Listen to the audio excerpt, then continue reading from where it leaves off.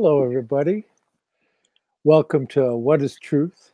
This is episode 101, which is actually, in the Kabbalah, that's the gematria value of Michael. So hopefully we can honor that in our little presentation today of what is truth. The question that was asked of Jesus Christ by Pontius Pilate, to which Jesus Christ said nothing. And I'm John Barnwell. I'm here north of the city of Detroit, the Straits. And I'm here with the Pastor David William Parry in the city of London and Merry-Old, England. And we're going to see if we can further enhance our cathedral of logic here and try to create a worthwhile edifice for being able to have an analogical relationship to the world of the arts and sciences and religion.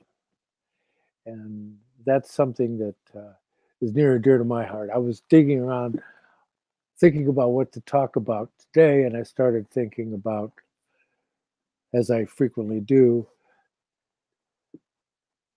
Dionysius the Areopagite and the first bishop of Athens, and the woman he's named with, Damaris. And so we might chat about some of that later on regarding that woman. She's interesting. But as I was looking around, I came across something I got a long time ago, Ireland and the Foundations of Europe by Benedict Fitzpatrick.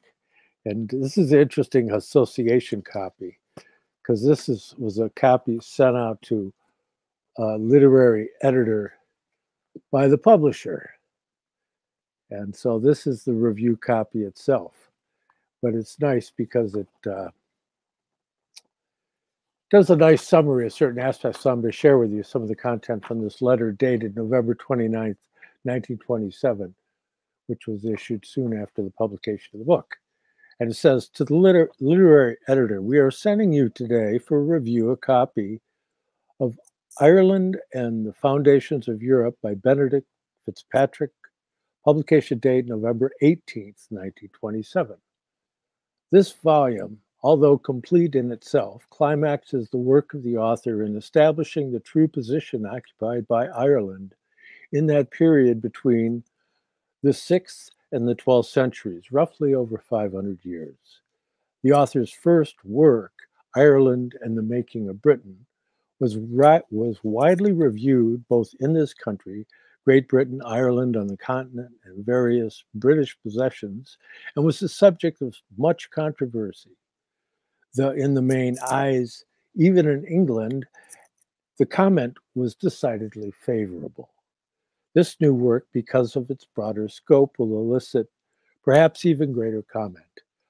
Ireland and the Foundations of Europe is based principally on material taken from widely scattered medieval manuscripts produced on the continent. It reveals a national movement and crusade in exterior lands without parallel and long recognized, even in the dim outline of hitherto known as the crowning glory of Ireland and probably all the northern peoples. Were it not for the ruthless destruction of Ireland's medieval literature, the record of Ireland's ancient greatness would be more amazing than it is. Even as it stands in this volume, there will be many a voice raised in astonishment. Here, see medieval Ireland occupying the same position in relation to the peoples of the north as did the older Greece to Mediterranean lands. We see the Irish Peregrini leaving their stamp of culture and enlightenment at the very portals of Rome, in Greece, in Burgundy, and Austrasia, to the very borders of Poland and Russia, into Germany, Switzerland, Gaul, and even in the last phase of the Irish apostolate, into Russia, Bavaria, and into Iceland. This truly is a challenging work and one that will prove a great source of enlightenment to all interested in having true light shed upon history. As one revelation follows the other, A degree of interest is aroused that is closely akin to reading a brilliant piece of fiction. This volume is indeed evidence of the hackneyed phrase that truth is stranger than fiction. And then they go on to entreat them to write a review. And so there you have encapsulated very nicely the role of Ireland in the Christianizing of Europe amongst the pagan peoples, all over the Anglo-Saxons, the Vikings, and the Franks, and even having influence in Rome and in Athens. So it's important to understand that there were great monasteries in Ireland that had developed on their own. It was the Celtic Church was its own entity before the Roman impulse. Of course, the church in England was much more accommodating to the formalism of Roman culture, and so it was incorporated through Ethelred and the various Anglo-Saxon kings into British society, but Ireland maintained its own identity independent of Rome during a very long period of time. And out of there, perhaps the leading light of what came forth out of there is John Scotus Erigena, or John the Scot. Scot is like Scota, which is like, it's an old Gaelic form for Ireland. So the Scotland is Scotland because some Irish people came across and created settlements in there. And so that whole idea of Scot and Scota, of course, in the lore of Ireland, as I've shown you before, and I won't start digging out books because that'll take up too much time, but Scota was said to be a daughter of Pharaoh. And she was married to Miled, who led the Celtic migration from Spain into Ireland. And of course, there were numerous waves of migrations, and you can look at the Book of Conquest and you can see all these various peoples that are mentioned there in their lore, you know, the Firbolg and Partalon and the Tuatha Dé Danann and all these interesting peoples. But Rudolf Steiner is our principal kind of hub of activity here. And so it's interesting to note that Rudolf Steiner says that Atlantis in the ancient past, that Ireland was a remnant of Atlantis. And so it had a different character than the other areas in Europe. And that there was an ancient mystery center centered in Atlantis that was founded by the initiate who came to be known much later as Scythianos, and is one of the inspirations behind the Rosicrucian movement. But that this mystery center, Rudolf Steiner refers to in Mystery Centers lecture cycle. And in there, he refers to this as a great mystery center, so that people would migrate there from all over the place. Because in the ancient world, if you wanted to be initiated into a particular mystery, you would had to go where that initiation was being held. And in this particular center, it was the Center for the Jupiter Mysteries. And so that's just a little few seed thoughts I like to throw out there to give people points to research. Pastor David, how are you there, brother? John, always very, very good to see you on our Sunday revels. Yeah, I've got something in my eye, but there we are. That's how the cookie crumbles. The nights are drawing in this part of the world, so it's getting darker very, very quickly. I think at the end of the month, we go back, we gain an hour because British summertime is coming to an end. And of course, we're looking forward to basically All Souls in the church, or Halloween if you're outside the church, where we remember ancestors. So it's rather apposite that you're bringing all that up. Ancestors, the veil things between this world and the others, and we share time with our ancestors over meals and with prayers and so on. So it's a rich time. I've always loved autumn. I love the fall, to use an Americanism, much more poetic. I love that Americanism. It's a magical time of shadows and pumpkins and jack-o'-lanterns and wonderful foods and warm drinks, and so I've always loved this part of the year. Apart from that, yeah, I mean, one mustn't get too carried away with the Celtic Brotherhood idea, because there wasn't one. If you go back to the realm of the time of tribes, they all hated each other. They all murdered each other. Let's not get too carried away. And how British are the British? Well, my mother, if you go back to her grandmother, is pure Irish. My stepfather was Irish. When I was sat in the middle of Haythrop University, as it was then, some nuns came up to me telling me I had an Irish face. I didn't know how to answer that. They're right, curiously. I mean, my name, David William Parry, you can't get more Welsh than that, you know. And I've got a Welsh string to the family. How English are the English? How Anglo-Saxon are the Anglo-Saxons? We've got to be a bit careful. You know, do they feel real fraternity in Scotland and Ireland? No, they hate each other. They hate each other. Let's get to some truth here. The Scots think the Irish are basically brain dead redundants. The Irish think the Scottish are forgotten proper Gaelic and don't know what they're talking about. So that's intertribal relations there. The Celtic Church in itself cannot be underrated. I mean, a great source of mysticism and a great underpinning of arts. It would, in my view, be an error to talk about the Church of England before Henry VIII, the Church of Rome in England before Henry VIII, but certainly not the Church of England. There was no autonomy. Misses were delivered by Roman cardinals about what they wanted. If that wasn't done, armies used to turn up. Well, let's not get carried away with too much romanticism. And also in my last book, I mean, if you look really at the origins of Christianity in Anglo-Saxon lands, and of course they were separated into different kingdoms. There was no tribal unity. There was nothing like the nation state here.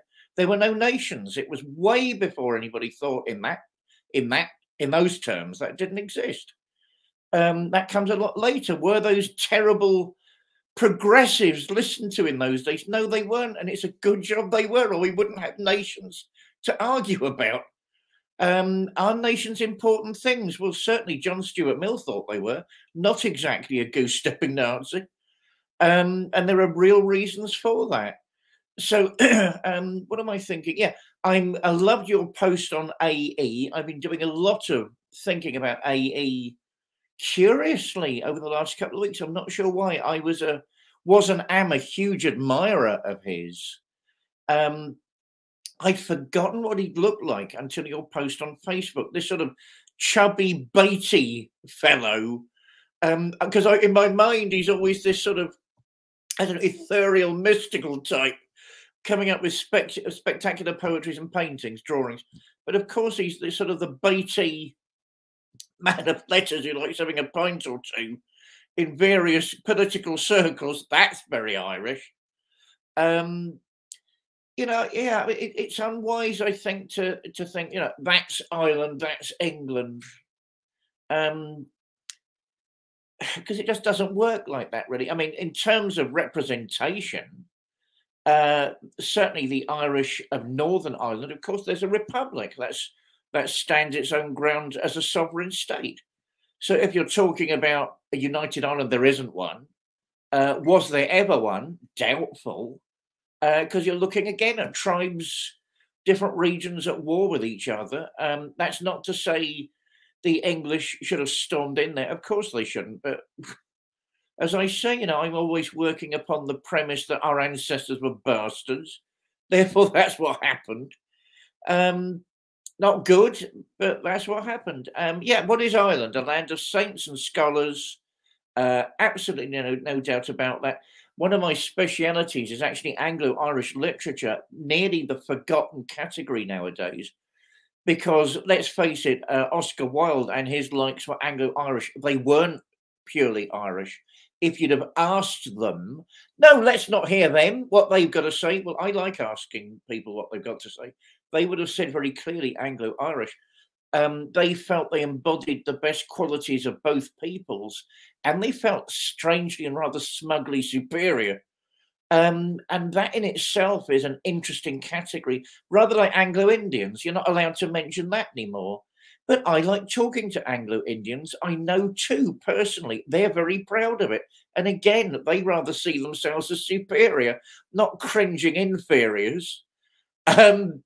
So, yeah, I mean, it used to be Irish literature, Anglo-Irish literature used to be one of my fields of research. And, you know, the divisions in that are absolutely extraordinary.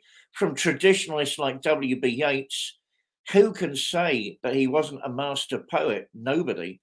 But we can also say, of course, he was the founder of the Irish Fascist Party, which mustn't be forgotten. And also he was a nationalist in the sense that we don't like nowadays, not the sense we do, in the sense we don't. Against people like, I mean, God, you know, James Joyce, who would have been this progressive modernist. No, none of that will work. Let's not listen to any of that. And you've got Seamus Heaney, if you're looking at this historical overview, as one of the so-called moderates in the middle. I love Seamus Heaney's poetry. Digging, I think, is one of my favourite poems. Who's this sort of withering man caught it, withered man caught in the middle of all of this, like a lot of the Irish writers. So you don't get the romantic heights of the right. You don't get the piercing depths of the progressive left. You get these people stuck in the middle, wondering where they should be going. So, you know, when people come up with that sort of stuff, I always just think, yeah, it's good on the outside. We've got to be careful because, of course, there are still inflammatory points of dialogue in certain parts of the kingdoms. And we need to be careful of that before we go any further.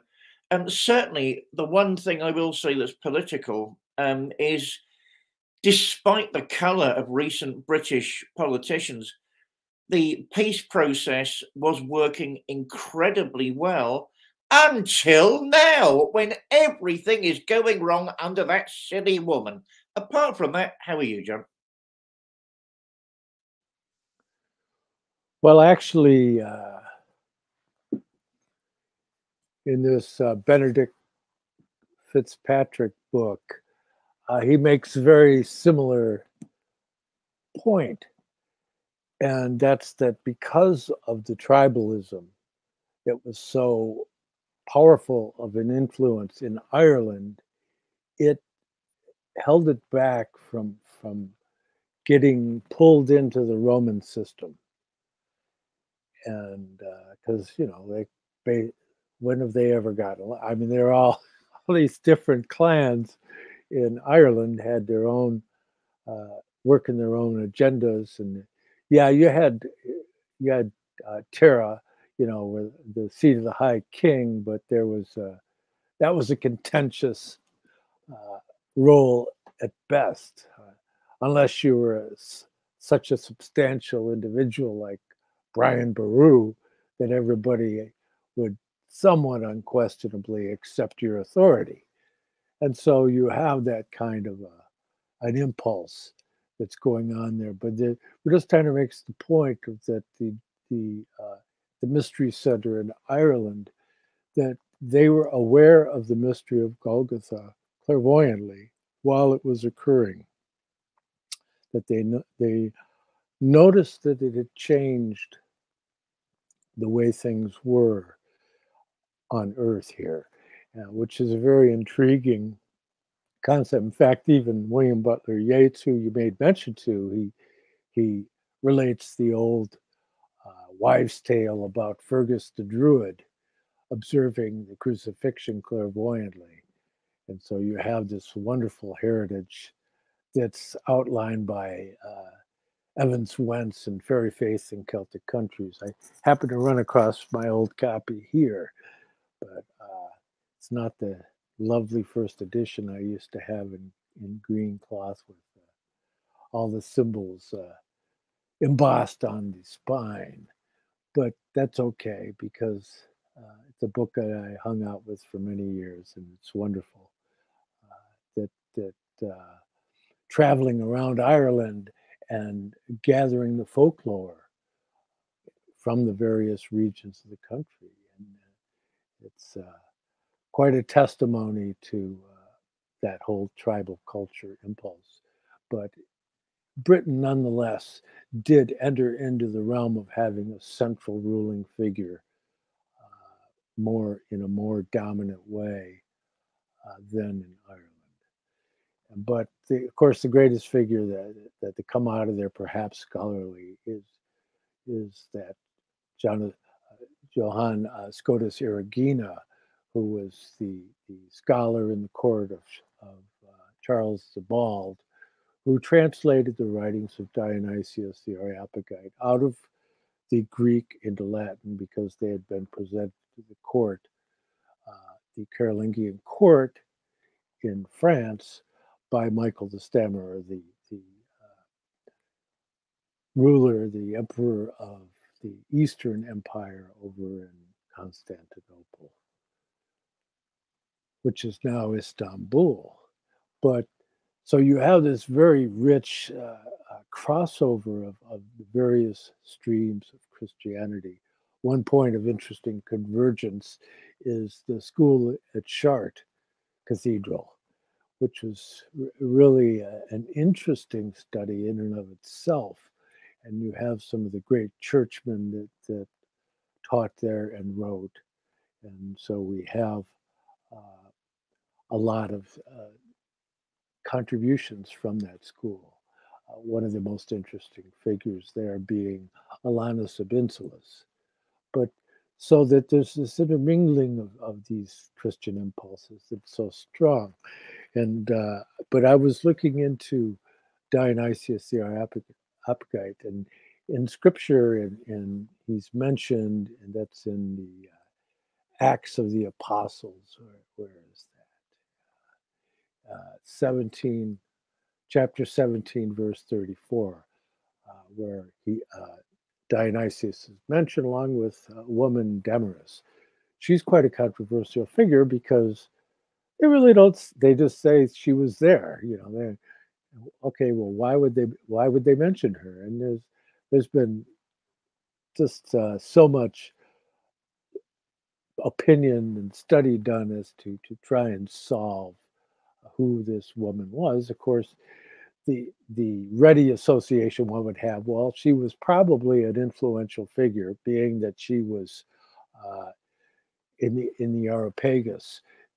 That's like being right in the hub of high society in Athens, and in this particular area around Dionysius, who was a leader of the Areopagus. To have a woman there would infer that she was highly educated. She probably came from a prominent family. There's been a recent study done showing that there's attestations of that particular name amongst the Spartan community. So she could very well have been from one of the influential families of Sparta. So it's quite fascinating. But when you get into understanding that there were these women that would be around the men when they're studying their philosophic works and all that, and there were women that were fluent to be able to they could hang out with them, literally, that they were able to contribute to this. I mean, you have the classic example in the dialogues of Plato of the teacher of one of the teachers of Socrates being Diotima, and she was a very profound figure. In fact, the banquet, or symposium as it's sometimes called, it focuses on Diotima and the doctrines that were received by Socrates from her. And so there's this very developed female wisdom stream that's a fascinating area of study, but well worth looking into.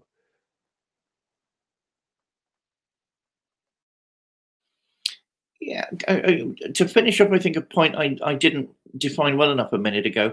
I mean, certainly the origins of Christianity in this country are probably Orthodox Christian as opposed to Catholic. And certainly it's unwise. You know, there are certain myths in our time that don't bear close historical examination. I mean, one of them being that nobody ever moved and nobody knew any other parts of the world. Well, King Harold Godwinson, was probably a practicing Orthodox, and his daughter Githia probably got married to a Russian in Kiev. So, you know, people did move about. There were these international connections. It's just simply wrong to say that nothing ever happened, rather like the myth that women had no power and no voice before our modern times. With the deepest respect to my American friends, that may have been true in a country with such Puritan origins. That certainly was not true across Europe. How do I prove that? Elizabeth I. No, she wasn't a puppet queen. She was the sovereign.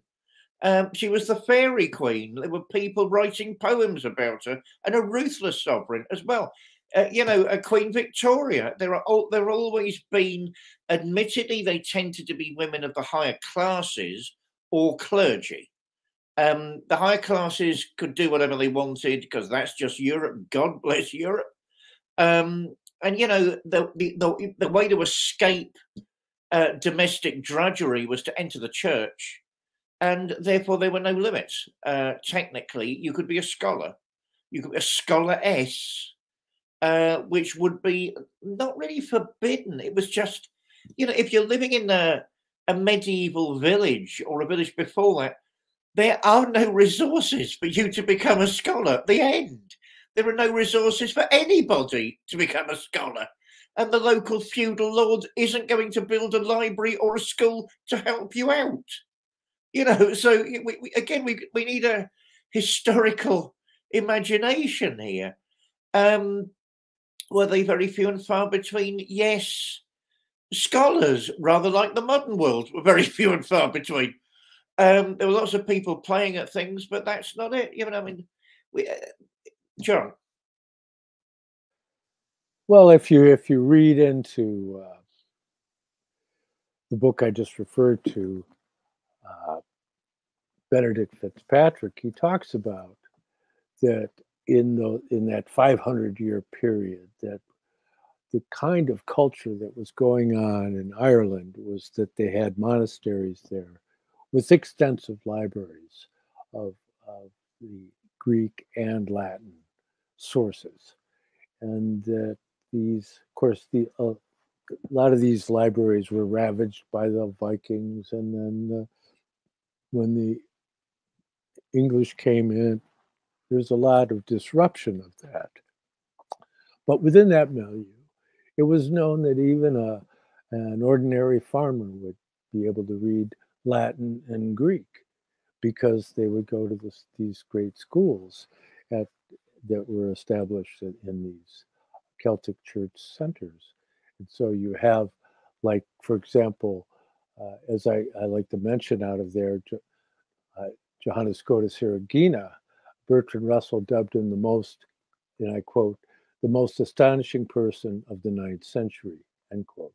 So you can't produce an individual like that without those resources that David's referring to here. And it's really true. That's part of the problem that some people have regarding the authorship of Shakespeare. Well, obviously, you know, he's very well read, because you couldn't write all these historical plays and all that and have them fly amongst the classes that would be familiar with the content, you know, familiar with the history. You know, you had to really pull it off. And so they would argue, well, you know, he couldn't have done it because there was in his home in Stratford, there was just in the inventory that was inherited by his daughter, there was just, like, I think 2 books or something like that. So it's like they consider it to be ludicrous to think, but not knowing that even today you have this idea of sequestering books in private clubs and on great estates. And you always see, like in Downton Abbey, you go in that fantastic library. Forget the show. I want to go look at the books, see what you got in there, So it's like that's how people would gain access. If you got under the tutelage of one of the great houses, that would give you access to the resources within the library, and you'd be able to, become educated through that means. And so it's very interesting to study how the whole milieu developed in these types of situations, some of which are inaccessible. That's an important aspect of it, because there's private clubs, they have books that you never even heard of, and then if you don't belong to the club or you're not invited there, you're not going to see them, But then there's some nice things that arose. The English Text Society, for example, they did some important publications regarding early Saxon writings and all of that. I have a few of them around here, but they're not pulled out because I in no mind thought that I would mention them. But nonetheless, the Halkett Society and all these various literary societies, we used to get these old books that would be published in a limited run, 50 copies, whatever, in white vellum of, the works by Payne Knight and all these individuals trying to discern the meaning of symbols and all these interesting publications. There was a book that went across my desk on gargoyles, understanding gargoyles by a guy named Canon Fadge. And I have every so often, every year or two, I'll do a search online. I find no mention of this book or this individual. I have yet to find it online. So there are things that are so obscure that even Google doesn't know about it.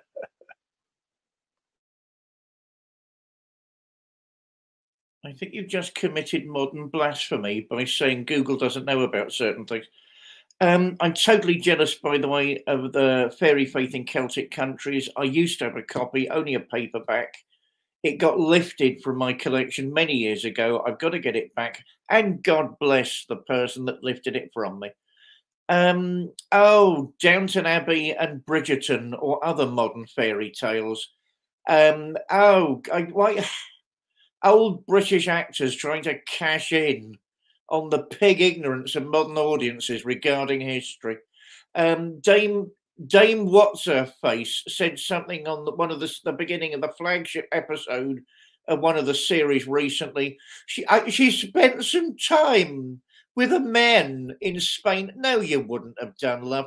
And are you talking about an extramarital affair? Get it out. Get it out. You mean, no, you wouldn't have done. Because there'd have been all this clash of money going on, and there'd have been social prohibition. No, you wouldn't have done. The end. And if you had have done, you'd have been denounced as a whore, and someone would have tried to take your money. The end. We forget the beautiful rigors of the class system and its ruthless dynamics, none of which have gone away. In fact, they're getting stronger. Yeah, I get annoyed about that Shakespeare nonsense. I mean, we all know working class people can't read and write, let alone compose anything artistic. It must have been an aristocrat or a member of the upper middle classes. That really irritates me. Let me contextualize what I said a minute ago. Certainly there were great monastery libraries and there were great centers of mysticism. That was balanced against rigid social roles and rigid social hierarchies and rigid gender roles. Therefore, if you were to escape your class and your gender restriction, that was incredibly rare, even if you lived in a village or a hamlet very close to one of those places. but certainly they were centres of excellence and light and intelligence, which sometimes nearly beggars the present, and shame on us for that, because that's not what the scholars in those places wanted. We've got to remember the monasteries were centres of learning. They were the equivalent of modern universities as well as places of prayer. But to be able to escape that, if you're a peasant living in a village, even a couple of miles away, it was highly unlikely, even if that was your choice, that you'd have been able to extricate yourself from family ties, village rubrics, not only to get to one of these places, but then convince the monks and the authorities that you should be in one of them. Excuse me. So are they there? Yes, but they're also not there for the oi polloi. You know, the great shame is that the great scholars of that time didn't really feel the need to explain what they were doing to people outside of those places. And therefore you end up with medieval superstition, the likes of which has never existed before, but is probably going to exist again if I look at half of the programs on Gaia TV. It's all coming back with a vengeance. Unverified nonsense, fantasy masquerading as reality, nobody checking sources. I mean, it's all on the way back. So that's a deep worry, because nobody wants serious scholarship at the moment. And there is no equivalent to the monasteries stroke universities as they were then. Gosh, where do I go with all of that? Certainly in terms of Shakespeare, I mean, he had a Welsh schoolmaster. And of course, there would have been a village cleric who would have had books. Were there, to balance that and define that a little further, were there local scholars? There wouldn't have been teachers. Or if they were, as in Shakespeare's case, you were lucky that someone like that actually was in the village, because they wanted payment. They wanted to be paid for their skills, quite rightly.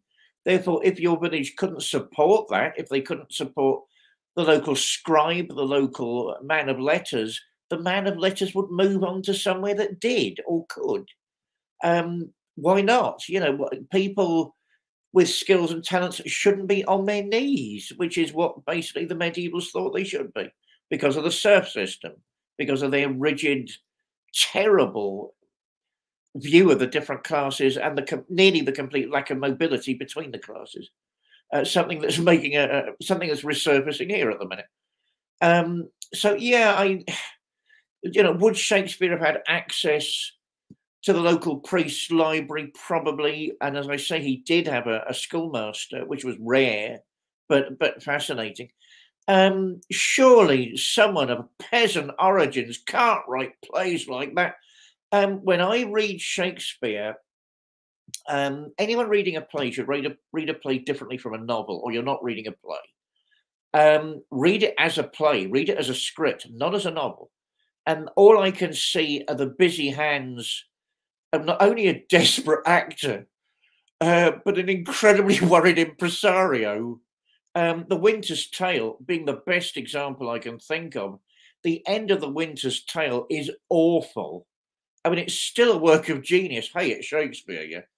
But my God, so has the woman been murdered or not? Has she come back to life or not? Oh, it's a statue. No, it's not. It's your wife. This is awful. I mean, it wouldn't make the Twilight Zone nowadays. You know, and some of the worst productions I've seen were actually at the Modern Globe, where they didn't know what to do with the material either. But, you know, what are we meant to see there? You see a busy director, a busy actor experimenting with the script. He did it all the time. Therefore, he didn't get to the stage with that particular play. The ending he really wanted. He used to experiment with different ends. He used to experiment with the middle ground of plays a great deal. He tended not to tinker around with openings. I mean, he had the opening very clearly in his mind, apparently. Or, the script tends to read like that mostly. But, he wants to entertain an audience, not just instruct them. In Shakespeare's case, there was an educative function. I mean, there were all sorts of rumours that he was a hermeticist, a practicing hermeticist. at the very least a Platonist, which he would have got through his schoolmaster, as well as the local priest, because that was the dominant time of English Platonism, Neoplatonism. I toy with the idea of Hermeticist, I must admit, and certainly you're on the verge of the English Renaissance. It's already happened on Europe. You've got to remember, you've got this big continent and then you've got an island. It's like China and Japan. So everything happens in China and then it gets to Japan. So everything happens in Europe, then it gets to Great Britain, it gets to England. And the uniqueness isn't that the originality. It's not original. It's already happened on the big landmass. The originality comes from the different type of consciousness, the different type of imagination that's employed on those materials that give it a new life. In Japan, in China, there's nothing like kabuki theater. With its incredibly delicate and evolved sense of aesthetics, every single move has a meaning, a semiotic. There's nothing like that in China. And yet there's no Shakespeare in Europe or across Europe. There simply can't be. They've held whole symposiums in Moscow about why that hasn't happened. And it hasn't happened and it didn't happen. And there are sociological and cultural reasons why it couldn't. The uniqueness of the islanders when it comes to dealing with certain types of artistry and materials. I mean, everybody thinks of Romeo and Juliet. If rumour on the street has it correctly, he hated that play. By the way, I hate it too. Two soporific adolescents that don't care who they crush. They're going to get their way. Oh, God, that boy needs a slap and that woman needs to be told to get a grip. And he's on drugs. Let's face it. He took a prophylactic. It means he took a drug. So the awful prince, the local prince. Can you remember what you're meant to be doing, please, and bring some order and into the chaos of your surroundings? Don't you think you're letting the side down, Prince? And I'm on the side of Rosalind. What was it? Romeo loved Rosalind. He'd have done anything for Rosalind. Then came Juliet. What about poor Rosalind? What a total bastard. So now, that play, to my reading, is one basically of the first love of life, that sort of adolescent crush that you get. If it's seen in that way, it becomes a work of genuinely eternal genius. And how do we get to that? Because if you compare it to Antony and Cleopatra, which to my mind, again, seems to be the play about mature love, and of course, they nearly destroy the planet. Their love nearly destroys the Roman Empire and everyone surrounding them.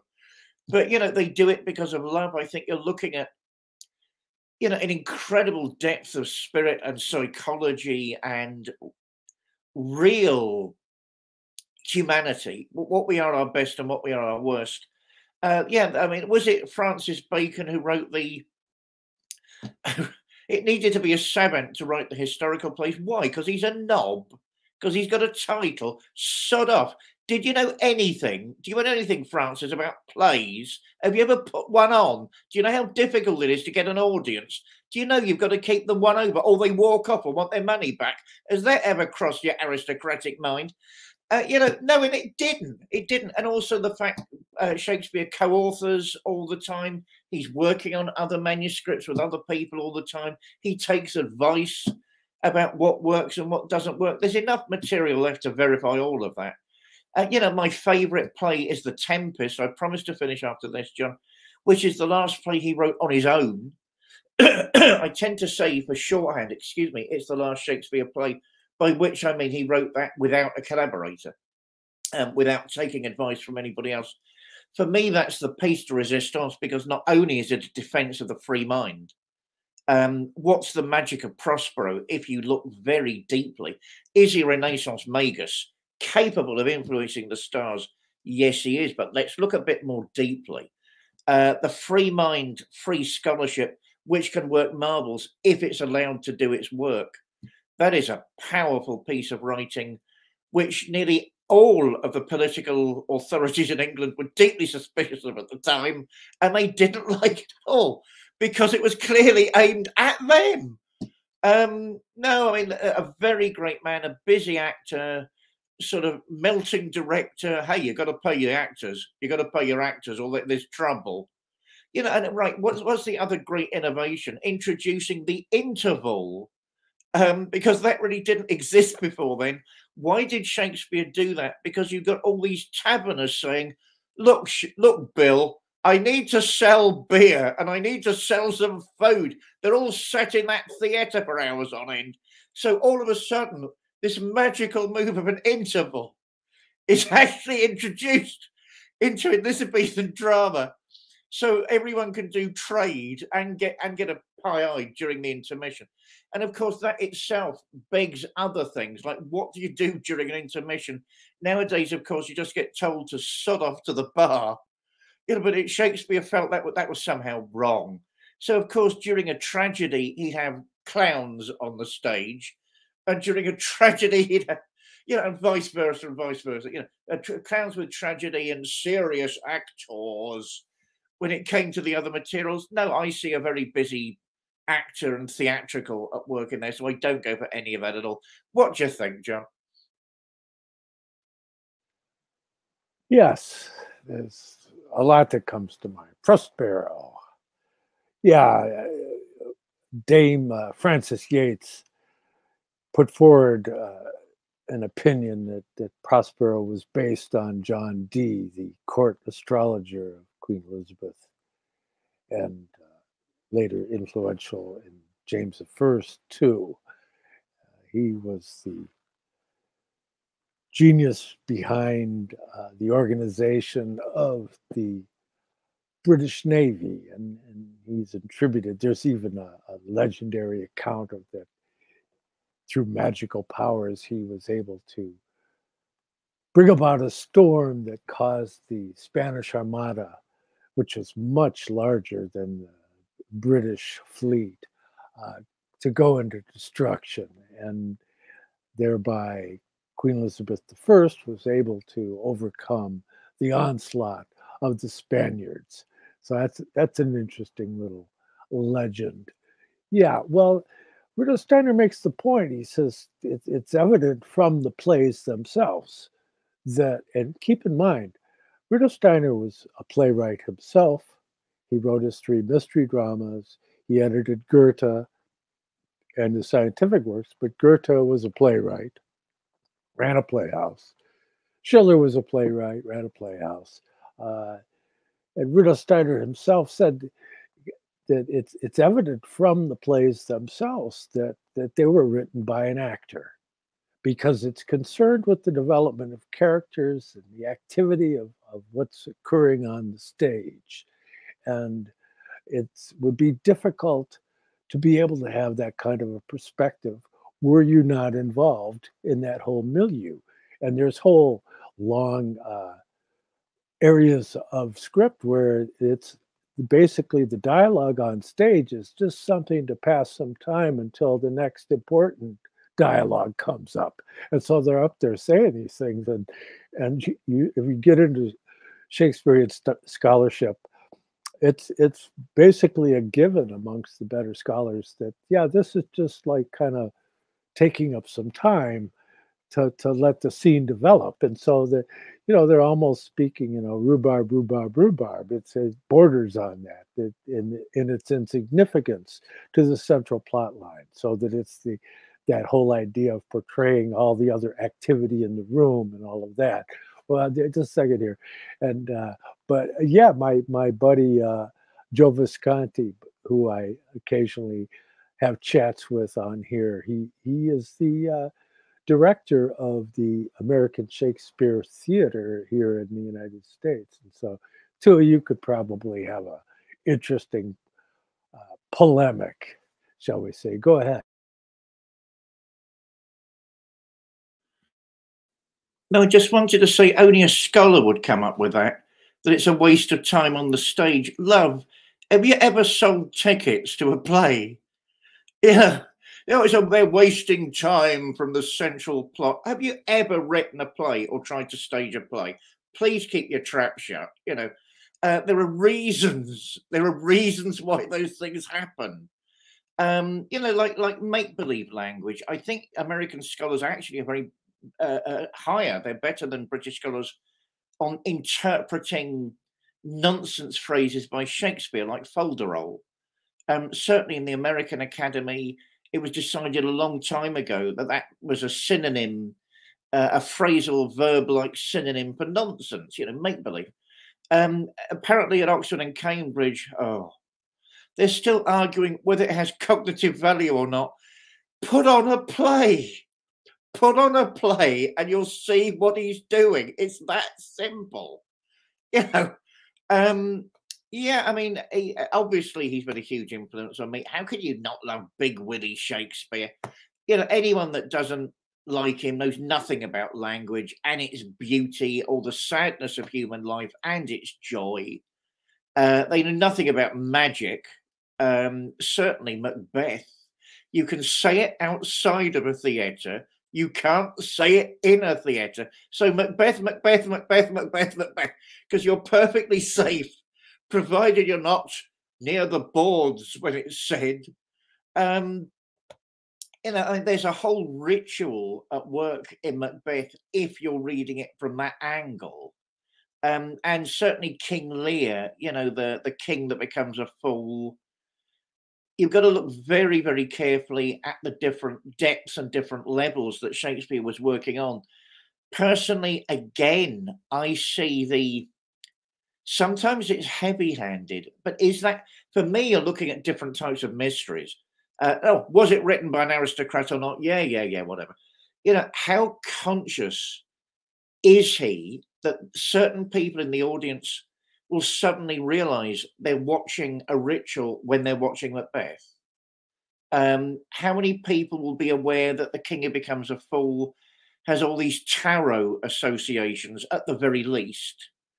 And who exactly is the jester that says terrible things to the mad king? These are deep pagan, philosophical, magical waters, all of which have a ritual basis. And Shakespeare, sometimes Shakespeare is almost getting you by the scruff of the neck and shaking you and saying, can anyone in this audience see that? And you've got to remember that staging a play in those days, certainly, it's like staging anything on the Fringe today. It's a nightmare. But in those days, you had to gather the resources together. It would basically be the local nob, the local aristocrat, or the local church. Only they had the resources to actually put on a play, plays by definition, and not simply for one night, because people have spent weeks perfecting the roles and learning the lines, and it's how they make their money. So by definition, it's more than one night. So you need people with resources to be able to do that. There'd be no stage area unless you were in somebody's stately home and they'd had that type of area built into it, or they could adapt one of the great lounges, one of the great halls for that purpose. And the players needed to work as best they could with zero resources. There were no state benefits, there were no doles, there were no handouts, unless you were lucky enough to have a patron. Of course, in the end, Shakespeare did, not at the beginning. It was that without the Earl of Southampton, arguably, as his most prominent patron, that most of it wouldn't have happened in the first place. I just think, the signs are very clear about what he's doing. The signs are not so clear about the depths. So let's look at an audience. If you look at the globe as it was in those days, right, so you get the higher tiers for the aristocrats and the clergy. And the lower tiers are for your plebs, the working people. And there would be what they call nowadays air seats. In other words, you're stood through the performance and you're gathered around that place that's, demarcated as the stage area. You're actually stood next to the actors. You're at a slightly lower level, but you're stood next to them. And they've got to arrange, their own green room. They've got to arrange for costume changes. They've got to arrange for entries and exits. Where all the world's a stage and all the people merely players, they have their entries and their exits. Is that philosophical, deep philosophy? Yes, it's also the practicalities of a theatre going. What they did in those days, where there was normally a curtain somebody had finished their part and they walked to the curtain and it would go back and then it would be drawn again. And that was them out of the world of the play. I mean, you know, if anyone's looking at postmodernism, they need to look at Elizabethan drama and how they managed to use space and time in a very restricted area. So, you know, maybe one or two of the clerics, one or two of the scholars, if it was playing at Oxford, maybe one or two of the scholars would have thought, oh, now that's odd. That reminds me of Giordano Bruno, or that reminds, as a case in point, or that reminds me of so-and-so. You know, the transmission levels would have been very small. But the intriguing thing is they were there. They were there to begin with. You know, it's almost like he sees himself as putting leaven in the bread. You know, maybe, and who was he aiming at? I mean, clearly these plays are aimed at the working classes. With their groats, have a penny or two, Big Willie. You know, but he was aiming at them, the place he went out of his way. The king's men, his troop, went out of their way to say, these are for the people. So again, you're looking at a deeply subversive character, actually, in our terms, doing deeply subversive things and managing to get away with it because he was an actor and a playwright. John? Well, yeah, there's that other vantage point on the plays, is that that he was characterizing contemporary figures with his historical characters. And so he could say some pretty dodgy things about Dudley, you know, by putting it in the mouth of someone in one of his historical plays, for example.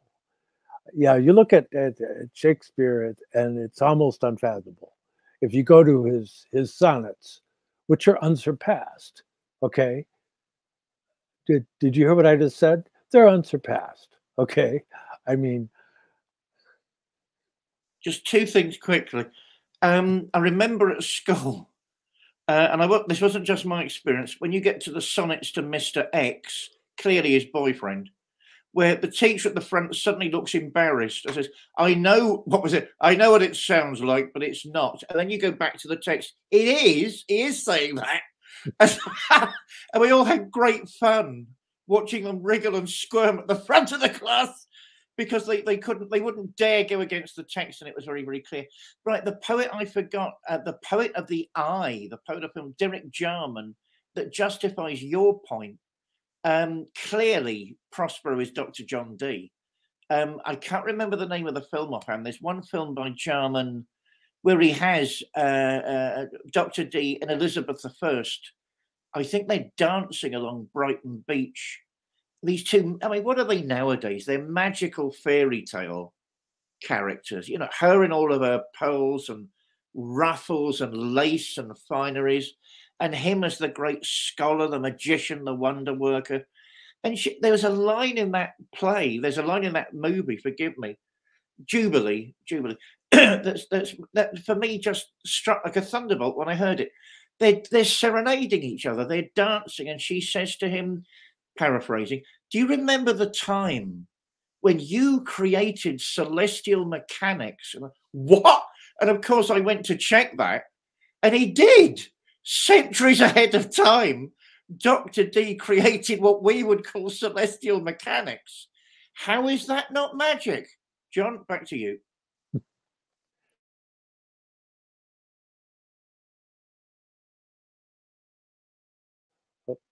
Yeah, you have John Dee's mathematical preface to Euclid. And in there, he creates a whole hierarchy of the various subjects that one might study. And basically, you could say, in a sense, he was instrumental in the creation of the modern university, because he took all the various branches of study and showed how it all fit together. And of course, the symbol is hieroglyphic monad, which is like a symbol of the planet Mercury with the crescent moon, and then on a cross, and then there's like the symbol of Aries at the bottom. And of course, that's the symbol that's represented, the hieroglyphic monad, in The Chemical Wedding of Christian Rosenkreuz by Johann Valentin Andreas.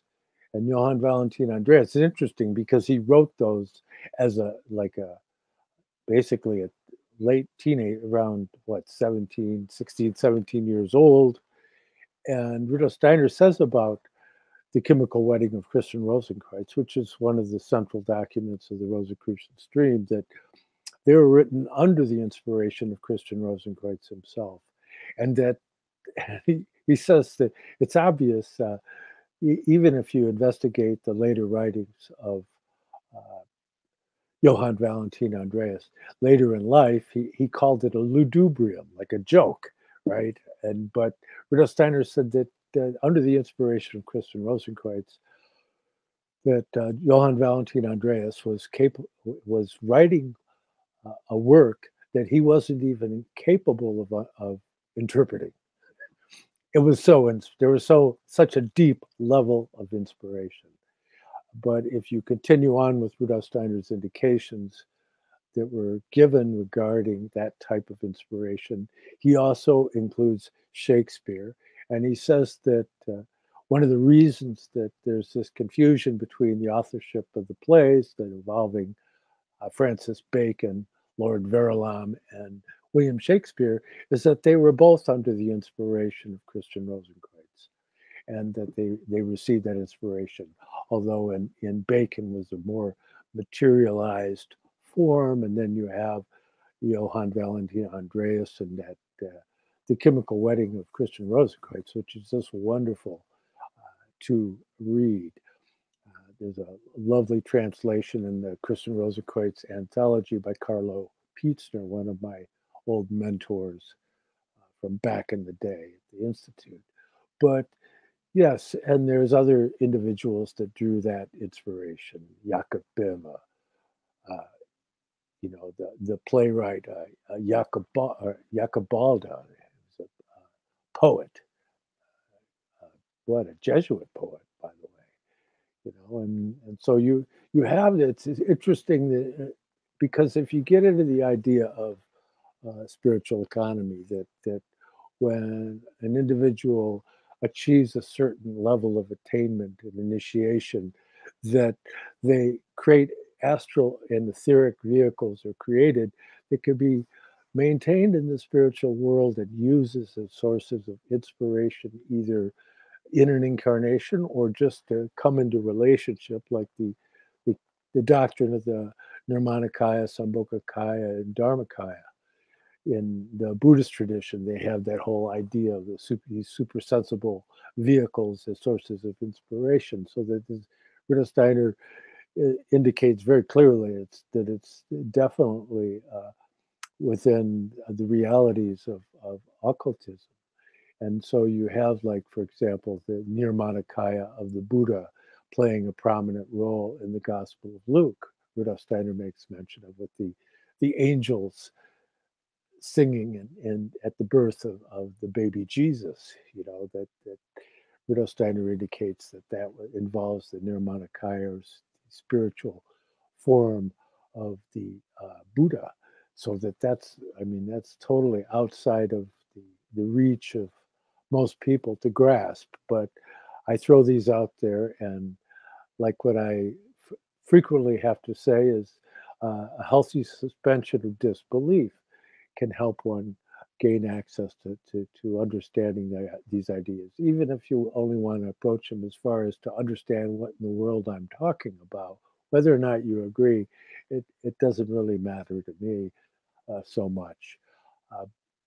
Because as Rudolf Steiner said, just go out there and speak the truth, and let people do whatever they will with it. That's okay. And don't worry, because if what you're saying isn't true, well, it won't have any life. So it'll go into demise. As I once said, all truth serves its own end. All else serves as compost, nurturing its growth. Well, that was a good quote. I'll have to say who that was in a minute. Yeah, Atlantis. I love going to Ireland. I haven't been there enough. I remember years back going to the city of Cork in the county of Cork and being stuck. I probably said this little anecdote before, I don't know. There isn't as much sunshine in that part of the world as here, and here isn't exactly a drenched tropical paradise. But there was brilliant sunshine when I was going through it, and the mountains, as you walked around the bay, as you drove around the bay, were turning rose-coloured and disappearing into the aether. A strange natural phenomenon that was so breathtakingly lovely, so breathtakingly beautiful, that cars were actually stopping, and that never happens in the modern world, to watch these rose-coloured mountains disappear. I love the architecture. It's good, solid, clean stone, a pint of Guinness, the elixir of that part of the world. Yeah. But I don't see Atlantis. And I'll stand corrected, and Steiner isn't someone I'm going to argue with. I'll tell you where I do see it. I see it in Cornwall. There's something different about that branch of England. I mean, they used to say they were going to England when anyone from Cornwall was making a trip into Anglo-Saxon lands. I don't think they do that anymore, or if they do, it's very rare, and it's amongst the elderly. But there's something odd and there's something different about Cornwall. It never really gets on with the rest of the country, the rest of England, let alone the Celts. Now, of course, that's something to do with the fact that Henry VIII sold so many Cornish people as slaves to some of the Arabic traders of the day. That's something to do with that, and anyone that would take them. Henry VIII, that wonderful human being, declared class war on Cornwall because they dared to actually speak against anything he wanted to, certain things he wanted to do, which you didn't do. People forget that. You didn't speak against a gentleman in those days, or there were consequences. So slavery was rife in that part of the world, and lots of people were taken, families were destroyed, communities were destroyed. So there's always been an angst and dissonance between Cornwall and Devon. I will probably extend it that far, and the rest of the so-called English shires. But as I say, there's a feeling of something other. There's a feeling of something not now, something belonging to the past, which is not only me that's noticed. I mean, recently I was reading Ithil or Ithil. You can say it either way. I was taught Ithil, so let's say that. Ithil Colquhoun, the British surrealist, I've got an Anglo-Indian, of course, the British surrealist painter and gifted writer. And it was reading, what was it? The Stones, Walking Through the Stones? I can't remember. Stone Circle? Can't remember. That I was reminded, of course, she was also a practicing occultist and a sensitive, that I was reminded that she too, and many of the creatives of her time, felt Atlantis still impinged on Cornish soil, on Cornish lands. There's something in the air. I'm going to say something weird and completely unverifiable. I'm sure I do often. The living stones. Because it's palpable at times. All these stories of pixies or piskies, as they call them down there. Okay, who are they? Who are they, and what is that? What are those stories meant to be exactly? And the fact they all come from other lands, and they're not particularly pleasant, and they don't like the Cornish and don't get in their way. Because they would claim it's something that was before the Cornish arrived there. Certainly, certain people have said, well, there's a resonance between Cornwall and the Basque territories, which, of course, still are claiming independence from Spain, and not only genetically, ethnically, and culturally are separate from Spain. All of that's been verified. There is something of a similar nature to the Cornish who, you know, if we're getting into this genetic splicing nonsense nowadays and an endless analysis that always seems to lead nowhere, you know, who are the Cornish and where are they from exactly? Because they're not Anglo-Saxons particularly. And their outlook is different. Basque territory is known for witchcraft. Cornwall is known for witchcraft. And I don't mean the delicate types of nature worship, Platonism, that I'm talking about. I mean witchcraft. It's still got that reputation. It's still unwise to upset the local wise woman in that part of the world. Was it Cecil Wilkinson? I can't remember his name offhand. A modern witch, a modern Cornish witch. He was a schoolboy. I'll check that name in a minute. On his way to school, when the local thugs, you know, pint or two, admittedly, were literally beating an old woman to the ground. This isn't too long ago. And Cecil put his body between the old woman and these louts who decided they couldn't do anything to him because he was a Christian. So they can beat an old woman senseless. That's okay. You know, and apparently she said to Cecil, right, you better come round in the evening, and taught him the secrets of witchcraft. And remember, that's not in the way I'm using that term. It's in a much darker and much more ancient way, or if there's anything more ancient than Platonism. You know, there's something different to the atmosphere. There's something different to the culture and the residues of what helped form that culture. If anybody's looking for Atlantis and the remnants of a lost continent, my money is going there as opposed to Ireland. But that's just me. What do you make of all that then, John?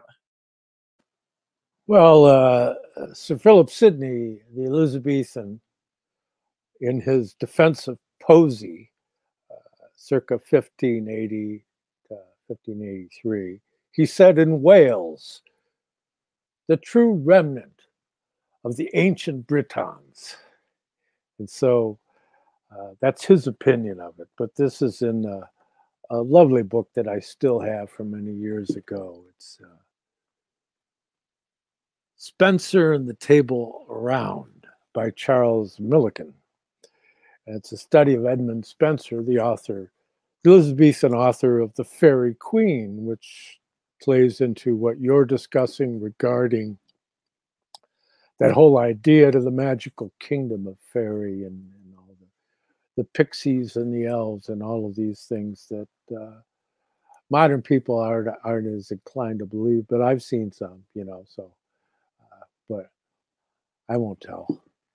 And there you have the good old Winchester, let's see there, it's getting over the weird perspective on this camera. You have to like, there. That's the Winchester Arthurian table that's mounted on the wall at the at Winchester. And so you have that 12-fold archetype, which is like the 12 apostles, and that's very much the whole idea of that cosmology that you find embedded within esoteric Christianity. There's always these 12, and then the 7, and the way in which they interact. You can come to a much deeper understanding of it in studying the works of Rudolf Steiner. But that being said, we're moving along here, and I don't want to be amiss and remind you that we have this distinguished author here sharing his wisdom. That's David Parry, who actually has a book on a Shakespearean study akin to what he's discussing here, The Grammar of Witchcraft. And it's not a grimoire, so it's not a how-to like that fellow was able to get from that old woman.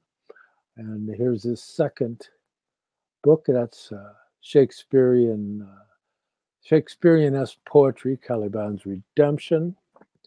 And his major work is Mount Athos Inside Me, Essays on Religion, Swedenborg and the Arts.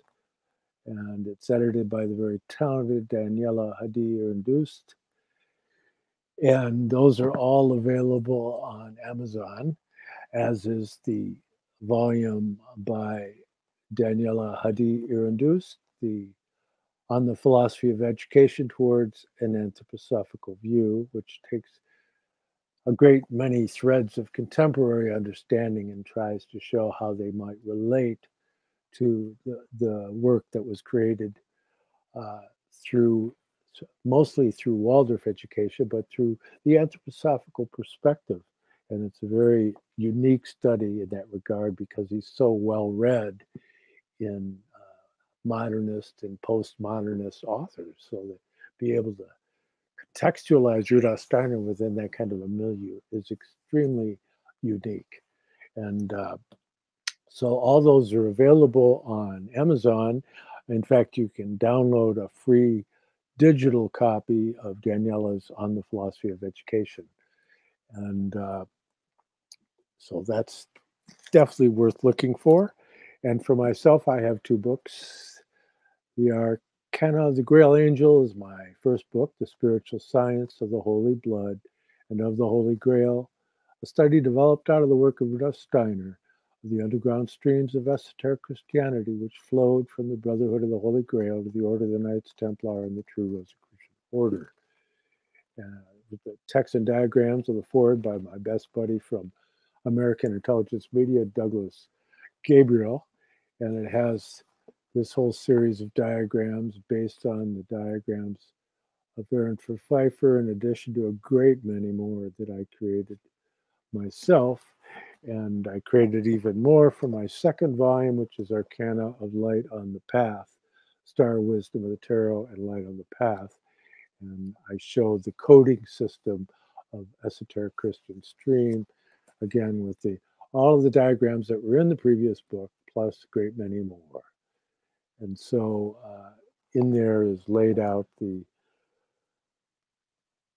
cosmology of Rudolf Steiner and how it pertains to the mysteries of Christian occultism, which is the central mystery of occultism, period.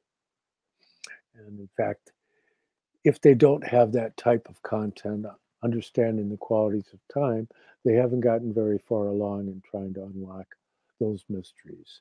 And so, but my first volume, The Arcana of the Grail Angel, is temporarily out of print, so I'm working on getting it back in print. I was just conferring with James Stewart regarding that just this morning.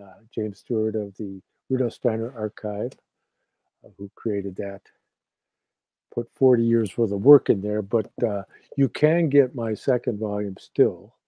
That's on Amazon, and you can order it from Amazon. I mean, not on Amazon, on eBay. It's all too much to remember here. That's available on eBay directly from me. If you're outside the US, you can contact me directly through the academia link that's down below on the podcast, or you can contact me through private message on Facebook. And if you want to buy us a cup of coffee for our efforts, it's greatly appreciated. No amount's too small. That's paypal.me/dparry777 for Pastor David. And for myself, paypal.me/John Barnwell 888. And please click like, share this, get it out there. We have one of the most successful minute podcasts. Just we managed to get just a couple hundred or so people watching, but that's okay. I'm more into quality, and to be perfectly honest, we're not the easiest podcast to follow, but sometimes we're one of the more fun ones, perhaps. But I'm trying to think. Yes, there's also I cannot forget this if I could find it. Where did I put it? I got all this going on here, but I want to where I keep adding things here. That this podcast has been made possible by the generous support of Tyler and Douglas and Vadim and Vivian and Tim and Neil and great many more people, including Ray and Whitney and James and Marilyn, and so many people over the years who've either donated or purchased one of my books. But if you do donate, I can include you in my email, and I send out things regularly via email. But I think I've covered most of everything regarding all that. If there's something I left out, please correct me.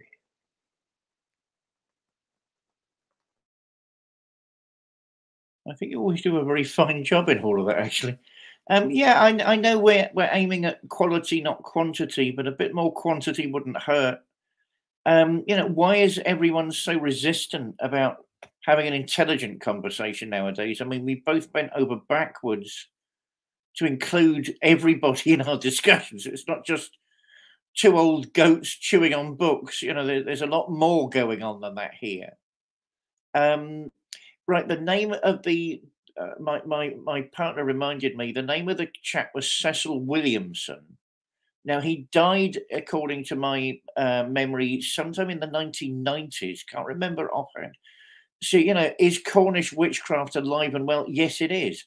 And remember, you're not talking about the delightful types of pagan nature worship that I'm enamored by. A sort of Greek. Ancient Greek. Oh my God, what a perfect mountain. Oh, the color of the sea. So you're not talking about that sort of stuff.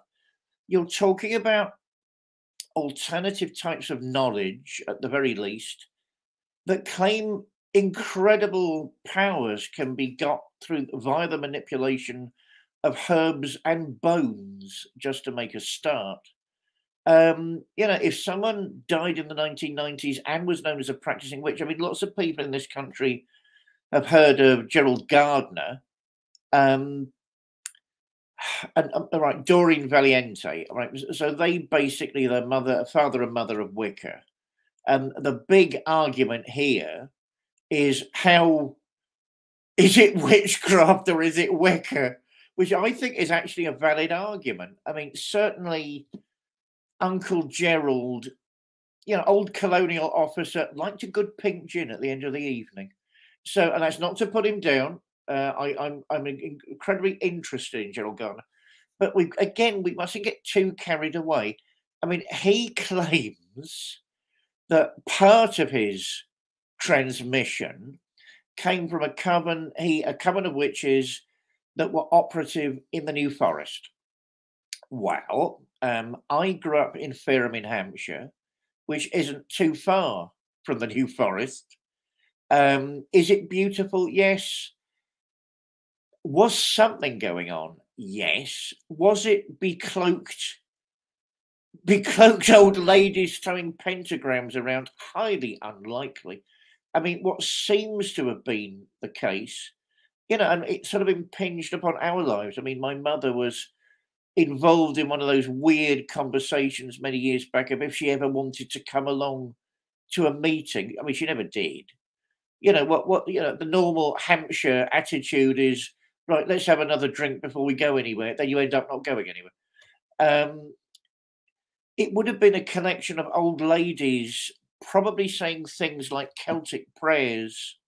In other words, the type of prayers that people would have said before the Roman Church was in England, before maybe the Anglo-Saxons were in England. And they'd have used saints' names.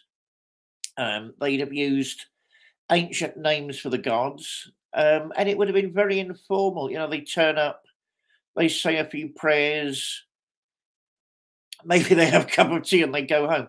Now, certain people are not being rude, and I'm absolutely sure that they know much more about these things than I do. But to claim it's this fully developed postmodern, or at least sort of, medieval. I mean, how long is this coven actually meant to have survived? This sort of Margaret Atwood, very, very, very, very, very odd. And I'm sure it was nothing like that. So, Wicca, which of course is simply the Anglo-Saxon word for wise, which wise, so the wise person of the village. Is that witchcraft or not? Lots of people say not. Some people say it is. That to me is an attempt to a modern attempt, almost a postmodern attempt to get ecology into spirituality. That's my. I'm toying with that view at the minute. Whereas Cecil Williamson, I've got a block about that name. I don't know why. That is not what we're talking about. We're talking about hereditary witchcraft, apparently, that's passed down through families, and all the skills and all the knowledge that go along with that. That is a very different kettle of fish. I find that exciting and disturbing in equal measure. And the fact it's still alive, I find exciting and disturbing in equal measure. And the fact it's in this territory, Cornwall, that, as I say, has a strangeness to it. And, and there are rumours that the psychics and the sensitive pick up that it was something to do with Atlantis. So there seems to be a lot of circumstantial evidence, to say that there's more than something going on with all of that. There's actually a transmission of a type of magical knowledge that people really shouldn't flirt with and play around with. Regarding Wales, I mean, certainly most of the women I've met in Wales would like you to think they're a witch. Love, you are an old witch, believe me. I mean, Wales tends to be on its haunches or on the back rope, normally about the Welsh language and the horrors the English have inflicted on Wales to try and get rid of the Welsh language. Oh, those terrible people coming here and building holiday homes, buying up local property so no one can afford to get a decent place to live anymore. And they have wonderful epithets to their names. Jones. If someone's Jones and they've got a particular job, Jones the station.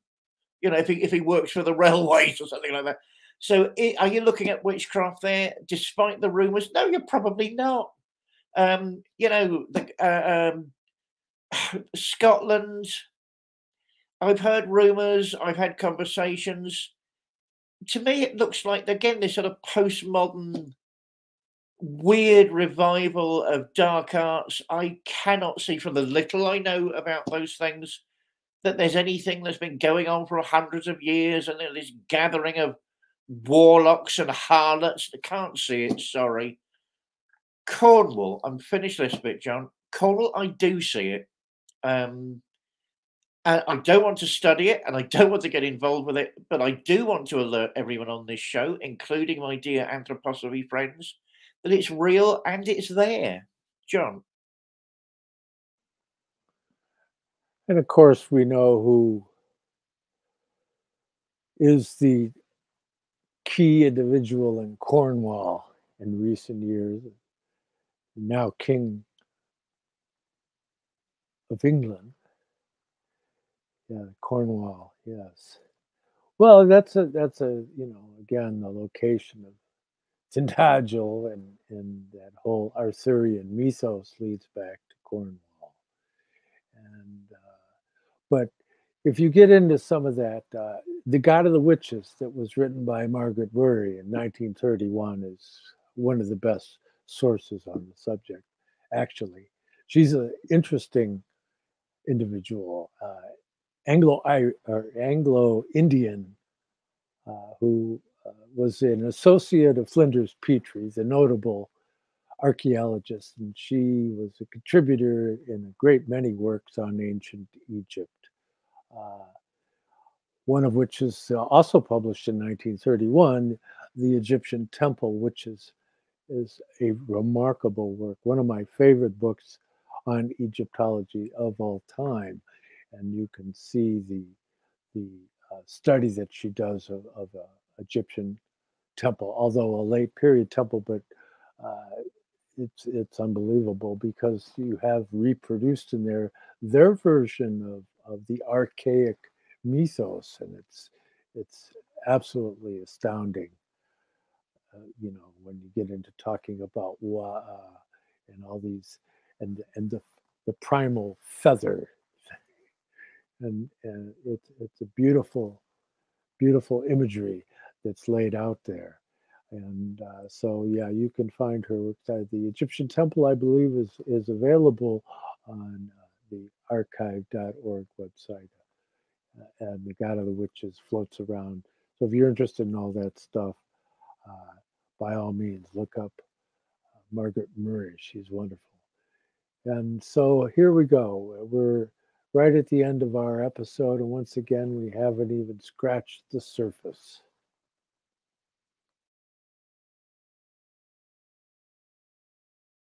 I was pulling a face and slightly wincing because remember, the Cornish aren't entirely happy with the English. You wouldn't say down there King Arthur. What you would say is King Artor, Artor. And that again rings neo-pagan bells. At the very least, that's one of those Cornish words that must somehow link with the concept of a bear.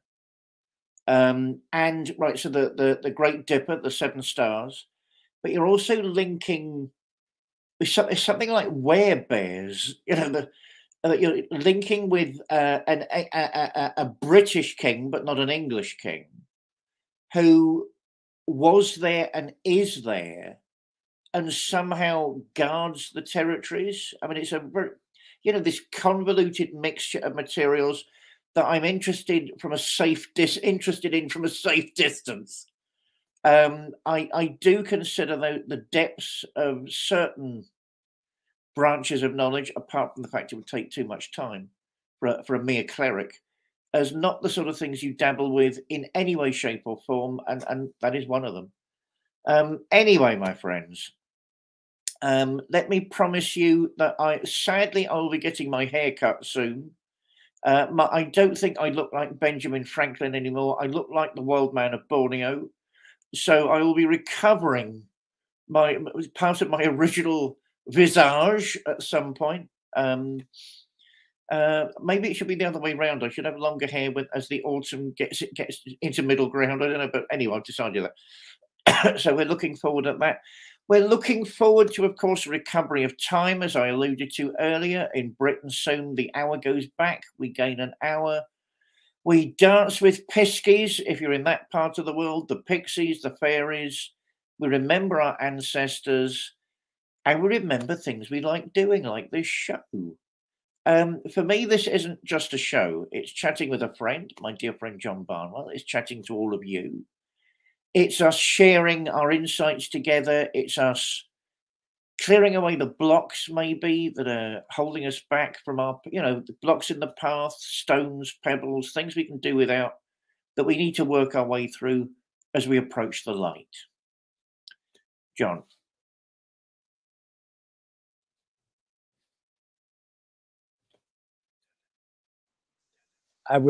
John, I would appreciate it if you would turn on the closed captioning feature setting for these shows.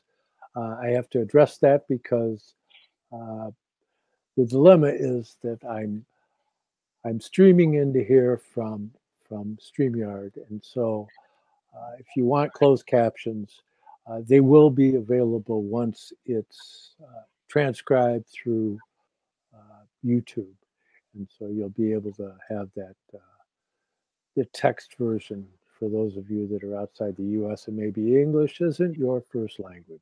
Back to you, David. Thank you. Well, all I wanted to say was I quite like extempore prayer on this show. I don't like formal prayer on this show. Why? Because it doesn't seem appropriate, although I do regard this as our little chapel, and maybe quite rightly so. As the light diminishes at this time of year externally, the ancient custom was to remember it shines ever more brightly internally.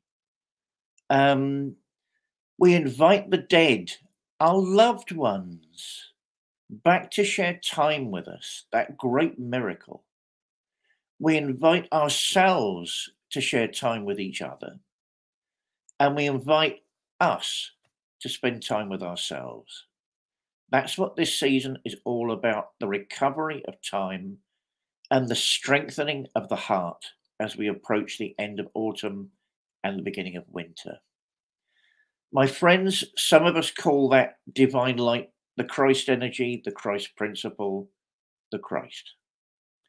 Those of you who share that with me and John, and those of you who don't, let's take heart in that inner radiance as it burns ever more brightly during the failing light of this season, the failing external light.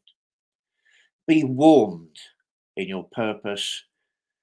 Be calm and warmed in your spirit. Be sturdy as we walk through darker days into that eternal light, that glorious light awaiting us all at the end of time. May blessings and mercy be with all of you every hour, every day, until we all meet again next week. Amen. Amen. Well, thank you, Pastor David, and thank you, everybody else, for showing up. For those of you that view it later on, please share it, click like, and I look forward to seeing you all next week.